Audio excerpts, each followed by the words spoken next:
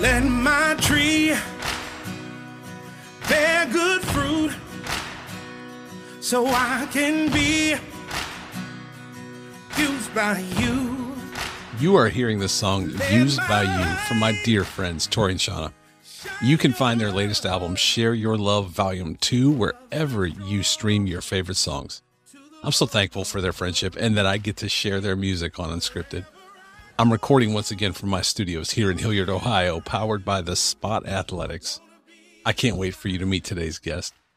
Thank you for listening. Make sure to like, share on all your platforms. For now, let's get into today's episode.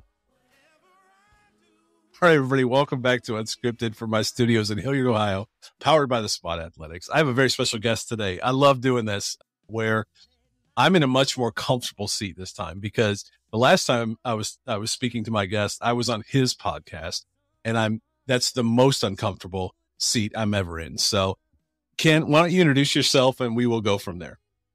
You know, Aaron, you say all the time that you don't like coming on other people's podcasts, but you were really great. I mean, like, you didn't skip a beat.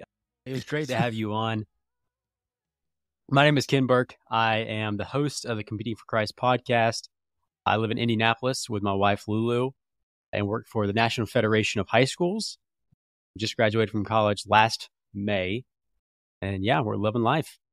Now, you're a Jacksonville fan, so we moved up our recording tonight because it's the draft. And so Are you from Jacksonville originally or no? Yes, I am.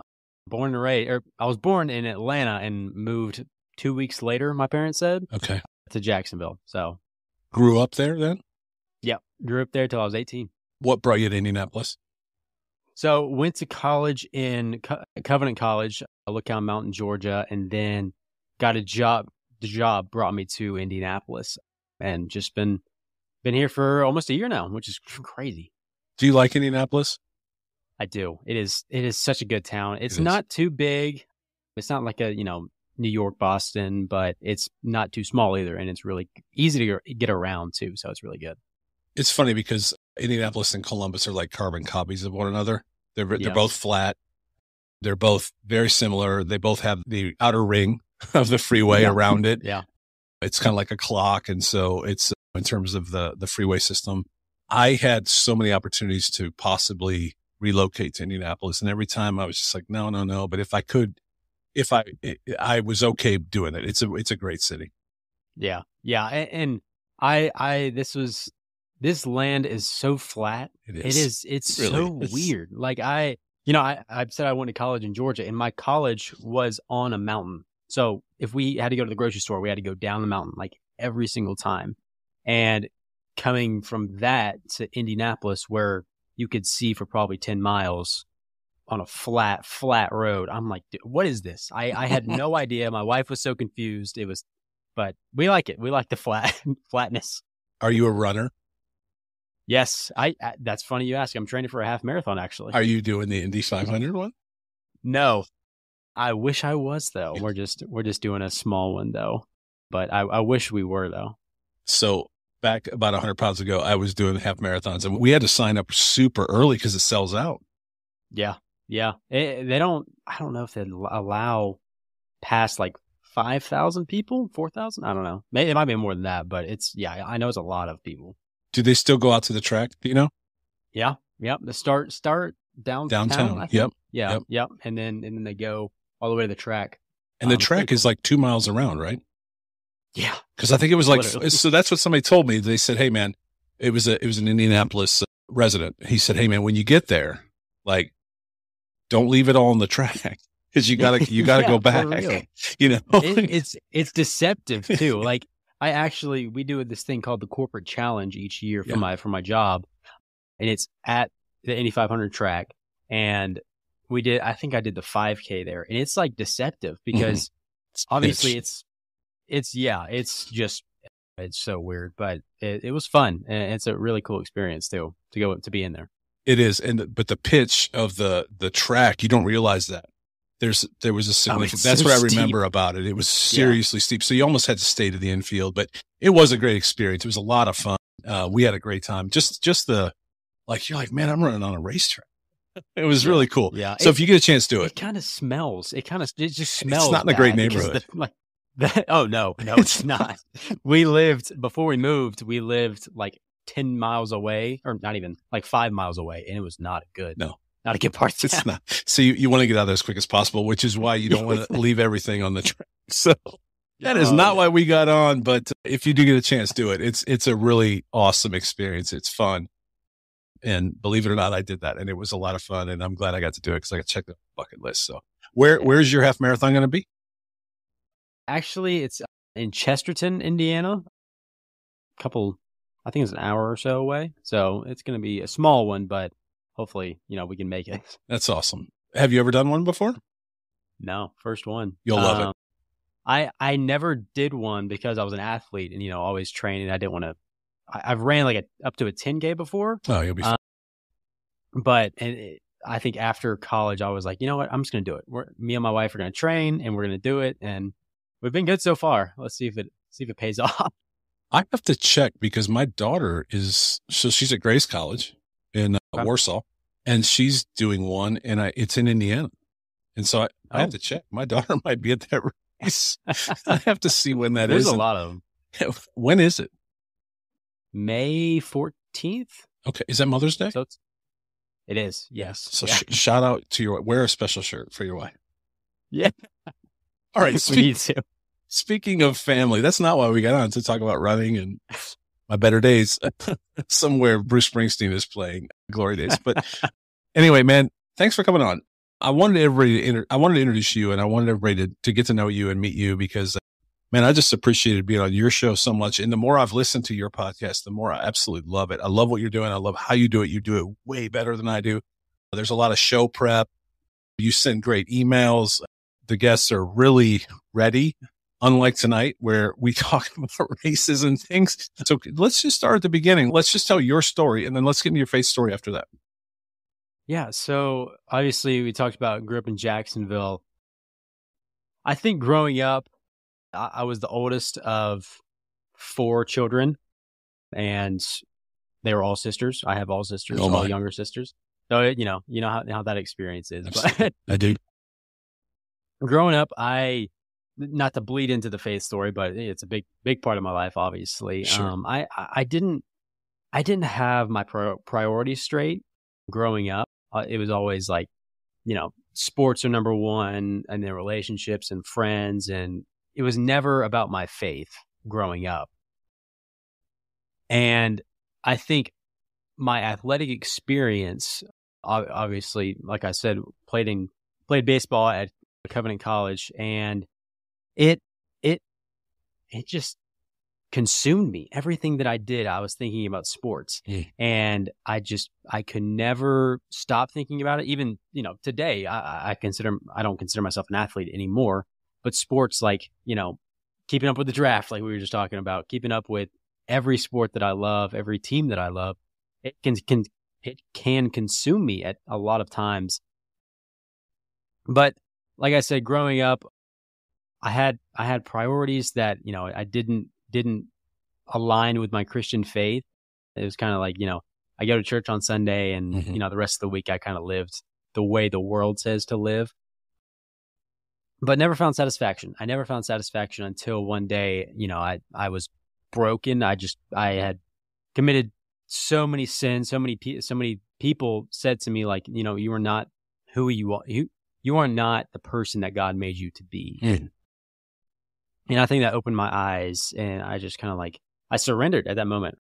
I kind of just said, all right, well, I don't know what the future has, but God, you got me. And I still struggle with these things like anxiety and depression, and, so many of my generation does. But I think every single day I strive to just give it all to God. And it's definitely hard, but doing a podcast, how it is. You want to get so many downloads, you want to get so many listens, right? But I think for me doing it, it's just about sharing the gospel with athletes. And like I mentioned, I host the Competing for Christ podcast, and that was the reason I started. That was because I wanted to give I wanted to make sure no other athlete made the same mistakes that I did, Mm. where, sports controlled my emotions. They controlled how my day went. Like I would train for hours and hours and just not think any differently because that's just who I was. Mhm. But like, there's so much I can go into, but yeah, I Show's think yours, man. No, It is. It's your show. but yeah, it's been wild the past 4 or 5 years since that moment. Jesus has just been so gracious and so amazing in my life, and nothing that I've done I could say it's from me. It's all from Jesus, because I am a broken, sinful person, and I can't even imagine where I'd be if he didn't step in and say, "Hey, you surrender to me, because without me, this life is pointless." So this is recent. You said 4 or 5 years. Is that right? Yeah. It was right before I went to college. There was kind of one specific night that I was just like, you know what, I can't do it anymore. I just broke down, Mhm. and people around me were like, what is with you? Like, why are you acting so, I don't know, counter-Christian, I should say? Mhm. Whether that was, sins that I had committed, stuff that I've done. And I was so lost, and there were so many different priorities in my life that weren't aligning with my Christian faith. And I think that moment shifted my life. It shifted because if you would have told me 5 years ago that I'd be doing a podcast Mhm. about Christian athletics, I Mhm. would have said, you are insane, dude, because I still am the least qualified person to ever do that. No. That's the fact that you're talking to. God. So anyway, no, I agree with you. So let me ask you this. You mentioned anxiety and depression. That runs through this office and podcast as well. Regular listeners know that.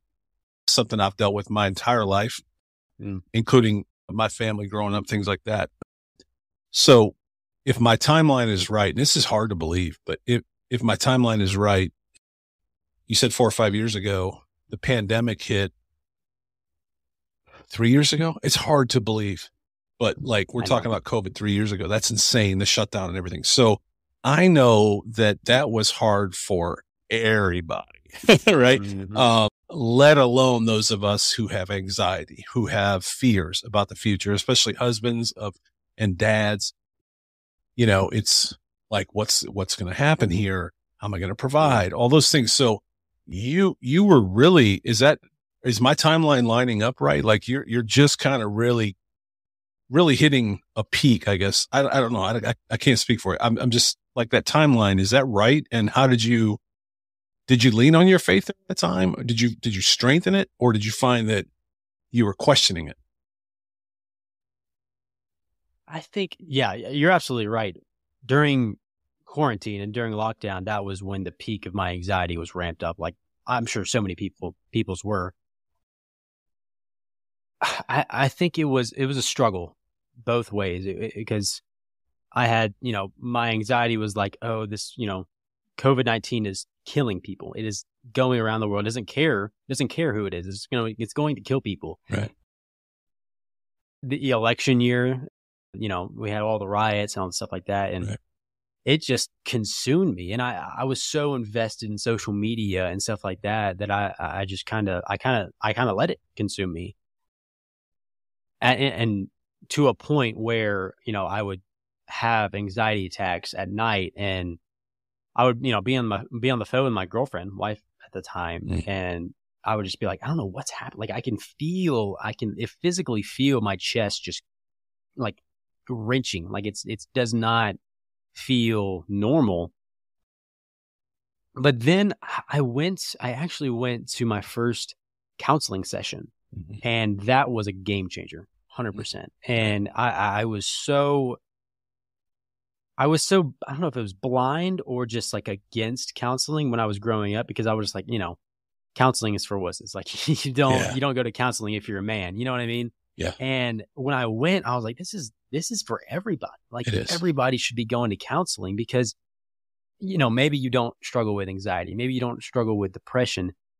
It just helps you in your thoughts. And we have minds that we know maybe 10% of what goes on in our minds. Right. And going to counseling showed me like, it's okay to not have answers. It's okay to have that anxiety, but how are you going to, first of all, let God intercede and, use that anxiety to, help you, help shift it and make it to like point it to Jesus. And, second of all, how are you going to fight against it? And how are you going to turn the tide and show others that it's okay to have those struggles. It's okay to talk about them. And going to counseling showed me that right off the bat. Like at first session, I was like, wow, I'm in. I'm 100% in. I loved every single part of it. It's funny because it's almost like we have this backpack for anybody that hasn't, or if anybody's listening to this and you think that we're crazy or you've thought about it or you're afraid to go, I had to go. I didn't have to go. Well, I kind of had to go. I always thought I had it together. Like I knew my issues. I know my issues. Right. And I always thought I could fix them myself. And it's almost like you got this backpack full of just random stuff, and you're carrying it and you think, man, I'm carrying it. I got it. I got this. I got this. And then you go and you open that backpack up and you dump everything out on the floor. And for me, what I found with my counselor was he systematically took those things and put them in perspective in the right places. And all of a sudden, everything I was carrying made sense. At least a little bit more, right? I don't know if for me, I don't know if I'll ever be fixed.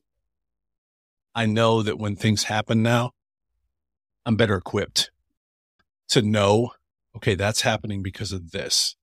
That urge is because of that for me. And then, I don't know. I found it incredibly helpful. And to your point, I hope people that hear this aren't, we live in a world, you're doing a sports podcast. Thank you, Kevin Love and other athletes who have said, me first. I'm going to give you the gift to go in second. I deal with this. And now people that we look up to for sports fans, our heroes are willing to say, I'm not okay. And that's okay. Right. Yeah, I don't know. Absolutely. And counseling showed me like deep things that I really didn't think about. Like, for example, me and my dad had an interesting relationship growing up. It was definitely centered around sports and centered around like, success and stuff like that. And it's like, I always questioned, like, why is he, a certain way towards me and why is he reacting like this? And I questioned if he was a good father or not. And then, I went to counseling and then the counselor was like, so what was your dad's background? What, what did he grow up in? And then I was like, wow, like, I mean, his father, like he borderline abused his children verbally, physically. I mean, my dad has told me horror stories of his dad. And, my dad, even though he wasn't perfect, in his mind, he didn't act like his father. So he thought he was being a good parent. And don't get me wrong, he was a great dad. Yeah. But those things that came up, it was just a snippet of what his dad, did to him. To him, it didn't seem like it was that much. But to me, it was like, why are you being like this to your son? Yeah. And, so there's so many examples of the good things that come out of counseling that you don't even know before you go. Again, it just, all those things. And I think, I know there's history in my family as well of a lot of things and a lot of baggage. And I know my mom did her best, but I think, especially now as a parent, I think we do our best, but some of that stuff's creeped in, Yeah. And I've told, I don't know how many people I've told my son multiple times. I don't know how many times I sat at the edge of his bed and said, man, I got that one wrong. He's our first. And I have 2 daughters. And I had to go up there and say, man, I got that one wrong. Cause what I'm doing, I know I don't want to do it like a lot of what I, dealt with, but at the same time, there's so much that was so good, to your point of, man, I had great parents, but I think we all try to fix what we thought was broken. Anyway, that's probably a whole nother podcast for another day, but man, that's good stuff. It's deep. So when did you start the podcast? And the biggest thing I want everybody to hear, we're kind of maybe even at the halfway point, before anybody, hopefully they haven't checked it out because I want you to be introduced to this podcast because I love what you're doing. And I think you're doing a great job. You're doing amazing things. And you've had some incredible guests. Your most recent one was unbelievable. A great story. So how do people find your podcast? Just start telling us about the podcast. Like, let everybody know, how did you start it?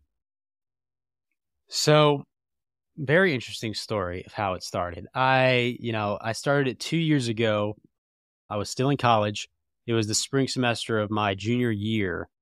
I don't know why this feeling in my gut started, but I loved podcasts. I loved listening to podcasts, but I couldn't find one that was specifically for Christian athletes. And, there were some, don't get me wrong, but no, obviously Sports Spectrum is a huge one, and it's such a great resource.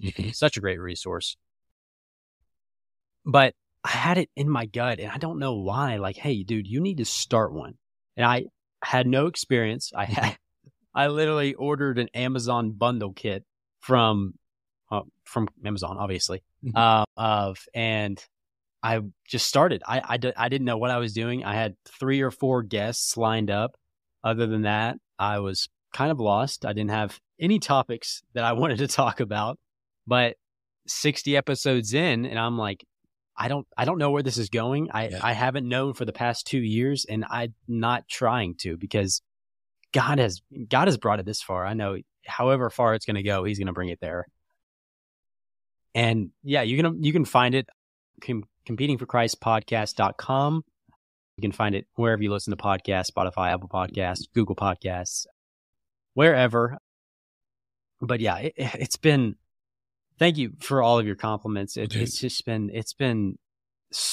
one of the hardest things that I've ever done in my life. It is one of the hardest things, but oh my gosh, it's brought in people that I never would have known if I didn't do it. And you're a prime example. I would not be on this podcast if I didn't, have you on, or if I didn't start a podcast. Yeah. But yeah, it's so wild how Jesus He works. And every time that I was talking to my mom the other day, like every time that I think that I'm finished or almost done with this, something else happens, and Jesus puts 6 more people in my line of my path. And I'm like, just have them on the podcast. Why wouldn't you have them on the podcast? And every single time, it's such a great conversation. And I don't know where it comes from, but I mean, obviously the only answer I have is Jesus. Yeah. Well, you're using your platform for Him. And I think that means something. And I think, I don't know. I don't know about the podcast media department in heaven, but I feel like He honors when we're honoring Him. You know what I mean? Yeah. I don't know that He's shining a light on any one of us in terms of, that one's better than the other one. But I do know that the podcast, we've talked about this, as podcasters, podcasting is very lonely. It's very lonely. And people are like, what are you talking about? You put it out there in the world and you just don't know, stats are hard to come by. You get some, and that gives you a little bit of a feel, but you just never know where all this stuff kind of ends up. And so I guess I like to, when I know what I have to do, when I see somebody else is doing it and doing it better and doing it well, I like to let them know. And so, and I genuinely mean that. I really do. So let me ask you this. For people listening, they're like, wow, okay, podcasting's a nightmare. It's not a nightmare. So back to what you said, I do want to focus on that. What are some of your favorite stories from you said 60 episodes. So first 60 episodes, what were some of your favorite stories? What were some of your moments where you're just like, wow, that happened? Man, there's a few that really stick out in my mind. You listened to the one the other day, Brandon Puffer. Good. I mean, one of his stories that he told, it was just so crazy. I mean, to give everybody a backstory, he was an MLB player and was playing minor league baseball at the time, got arrested, spent 3.5 years in prison. And then he told the story of this one person named Bone. His nickname was Bone. And Brandon was going to get some medical treatment at another branch or section of the prison. And he gets put in with this guy named Bone that had 3 life sentences. And Brandon didn't do, I mean, he was only in there for 3.5 years, so he didn't do as much of a crime, I guess you could say, as this man did. And he said that he was so scared. He was scared for his life in the moment.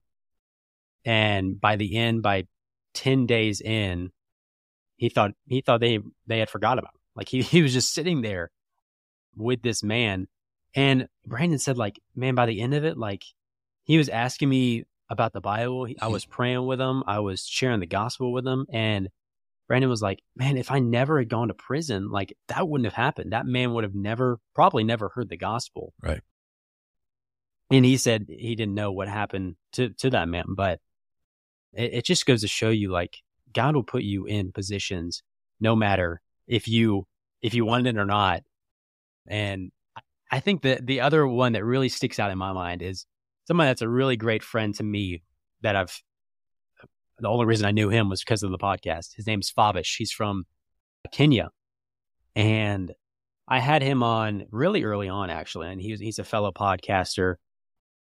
And he said, like, man, I think I asked him, like, what are you scared of in this life? And I think his answer, like, as an American, it shocked me because he said, man, growing up, I was so scared of going to bed hungry. And I was like, my God, I have never once in my life had to fear that.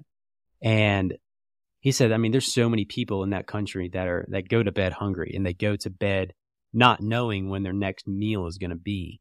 And I mean, that got me to my core. Like, I that really just sticks out to me so much now. And I still talk to Fabish to this day. Like, I was just on his podcast again. And every time I see him, man, it's just like, he's the happiest man in the world. He's the happiest person in the world. And he's such a great guy. And, you know, just when he said that, I was shook because I never had to fear that. And I just really appreciate everything that I have now so much more. And so to follow up what I said about it being lonely, it's also one of the most rewarding things, and not necessarily financially. I think everybody thinks that we're all Joe Rogan and swimming in cash. That's not true either.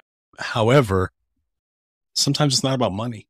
You know, it's about that kind of a friendship and stories like that keep life in perspective for us. I think that's been one of my favorite things is everybody's got a story. And if we pause long enough to just listen to someone else's, we either find that it challenges us to do better in ours, or we find that we're very blessed. That's what I found. And the other thing, and you've probably found this, people are like, hey, how did you get so-and-so? Like, I ask, have you had that happen?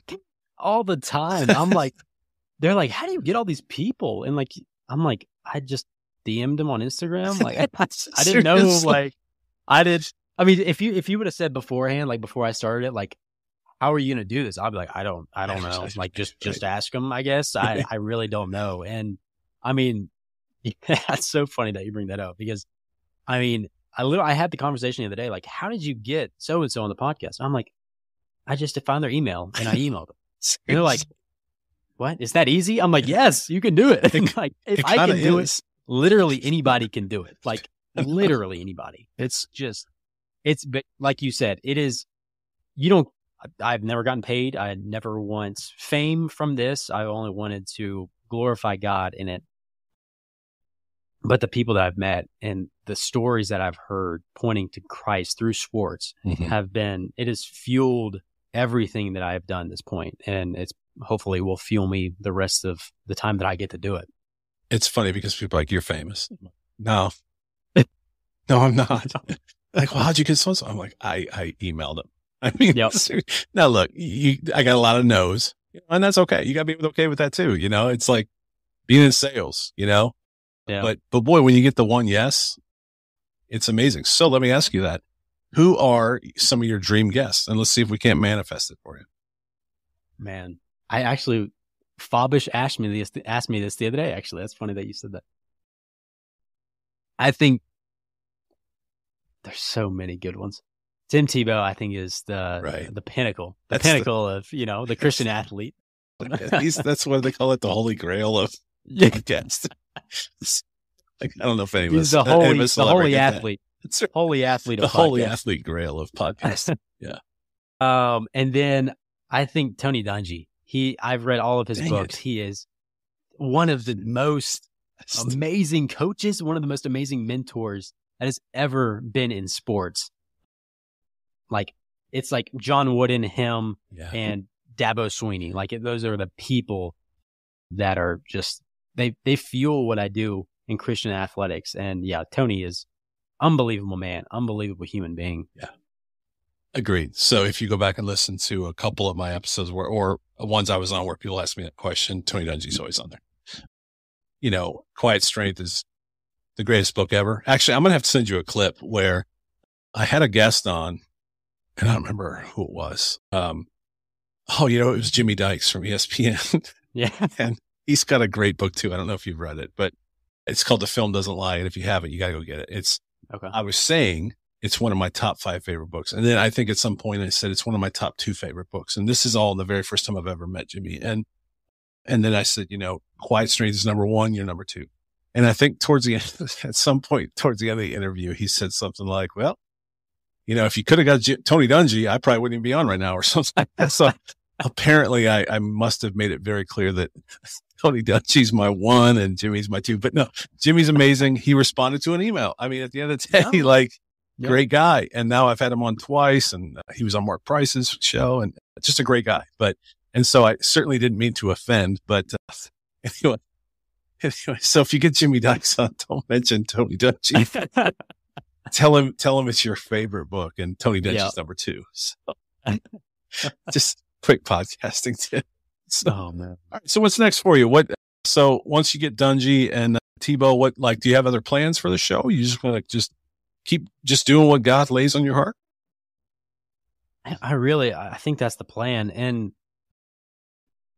I don't know. I love having weird or crazy or unconventional athletes on the show. Mm-hmm. I had a ultra marathon runner. I've had scuba diver, and there's been so many cool people that, like we said earlier, they have such good stories and ways of spreading the gospel that I'm never going to be able to do. I'm not going to be able to run 100 miles at one time. And she had one of the best attitudes ever. Yeah. And while she's literally tearing her body apart, she's ran on torn hips, ACLs and stuff like that. And she has a book too, and it just describes how amazing it is to, first of all, run that far, which I don't get at all. But 2, share the gospel through running, in a place that otherwise may never see the gospel in any way. Awesome. So, how can everybody find you? I know you said so. You have a website, and then also you're probably on. I know I was on the website today. You're on all the major podcasting platforms. So, yeah. Can you just tell everybody again how they can find you? Yeah, you can type in competingforchristpodcast.com, and we can, you can find me on Instagram, Facebook, Twitter, TikTok. We actually have a TikTok now. So do I. It's so good. It's an evil pleasure. Yes. Till they take it away. Yeah, exactly. But yeah, anywhere you listen to podcasts, you can definitely find me. But yeah, Aaron, thank you so much for giving me the shout out and giving me the kind words. No, absolutely. All right. So if anybody's heard this, besides my wife, who's my number 1 listener, anybody else where this may stumble somewhere, and God always does amazing things. We never know. So if they want to get in touch with you about a potential guest, or they feel like they have an amazing story as a Christian athlete, how do they do that? You can DM me on Instagram, or any social media, or you can email me at competingforchristpodcast@gmail.com. There you go. And trust me, the show prep, like I said before, I really meant it. I know we laughed, but your show prep, your contact beforehand, your most recent guest said that as well. Like, you guys had been in contact. And so you do a fantastic job of getting your guests ready for the show, for the questions, everything you're going to ask them. So just keep doing what you're doing. And when you get discouraged, again, anxiety, depression, there's days, right? Sometimes we have dark days, and it's just like, I'm going to unplug all this. I'm going to sell this board. I'm done. I don't want to do this anymore. And we just have crazy days because life happens. And don't. Okay. I want to keep encouraging you because yes, there's 8 million podcasts in the world, but a good friend told me, what did he say? I think it's if you have more than 100, this quote might be completely wrong, then you're in the top 2% of all podcasters. I don't even think it's 100. I think it's even less than that, because a lot of people start off with the best intentions. And so when I do coaching for podcasting, I tell people right out of the gate, like, awesome. It's great. And I hope you do love it. There's so many great advantages, but a lot of people start and they just don't finish because they get discouraged, or they get frustrated, or they get busy, and that's okay. Like, that's what is beauty of the forum, is everybody can have one. But, those that persevere through 60 episodes, you're doing something right. And again, you're probably in that top 2% of the 9 million podcasts out. So keep doing what you're doing. Yeah. Well, I appreciate it, Aaron. And yeah, podcasting, for anybody out there that wants to start a podcast, it's kind of like coming to know Jesus. Like, you have these really great expectations, but you're just like, it's going to get hard. It's going to get really hard at that moment. But yeah, keep the good faith, or keep up the faith and keep up the good work, because it's so beneficial for not only yourself, but anybody that listens to. It is. And yours is one of the better ones and one of the more encouraging ones. There's a lot of bad out there, If you got a couple true crimes in your listening, and that's okay. It's absolutely fine. Mix in a little Competing for Christ podcast every now and then, just to, keep it on the level. So, man, I appreciate you. Keep doing what you're doing. We'll keep in contact and keep in touch. And thanks for coming on and being a great guest. Absolutely, Aaron. Yeah, thank you so much just for everything you've done for me. Absolutely. Thank you for listening to the latest episode of the Unscripted Podcast. Please remember to like and share. We'll be back soon with another amazing guest, but until then, remember to live each day unscripted.